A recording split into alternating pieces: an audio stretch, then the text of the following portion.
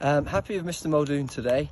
He was just in top gear for a lot of the race, but what I did love is that he's really gritted his teeth. He's knuckled down well and jumped really nicely.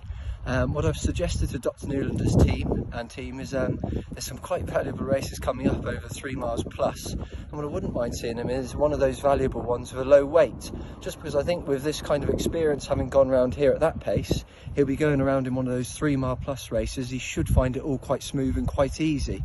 And you know, with him, he's obviously got plenty of ability, and hopefully he'll keep improving as we keep going forward. And Sam, you feel it is more of a stayer than the 2.5? At this level, it's just caught him out. I think in the winter, while your ground is very wet, you 2.5 is probably where you'd like to be.